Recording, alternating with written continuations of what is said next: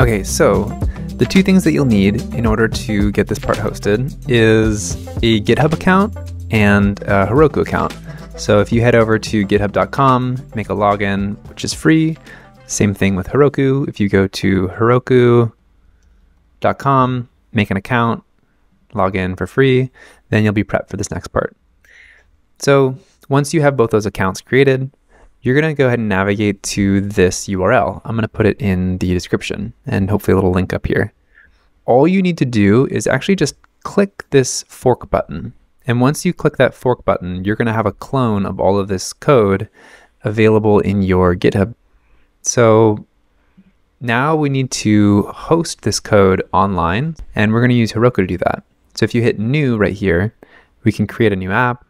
We're going to give it a name, and this is actually going to become the website name later on. So this is going to be, give it a name, not identical because it has to be unique, but something like our socket server.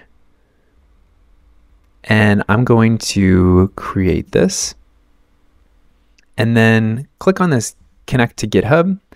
It'll prompt you to log in, and next you can search for socket-server. We'll connect it to this repo, and this is going to be the code that gets deployed to the website.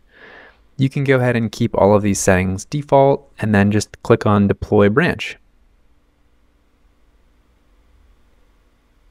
This will take some time to load. Awesome. Okay, so now that it's ready, you can click on view.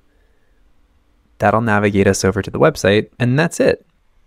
Okay, now that we have this hosted, we can actually take this URL here and make sure to copy it without HTTPS, because we're going to need to change the protocol afterwards. So just copy our socket server, where whatever the name of yours is, .herokuapp.com, copy that, and we can actually now use that in the website and in Touch Designer, and we'll be using this server in order to send our information. If you are coming here from the body tracking tutorial, this is all that you need in order to keep going, so feel free to follow along for more. But if you want to get the component set up, this is the URL that you need to get started.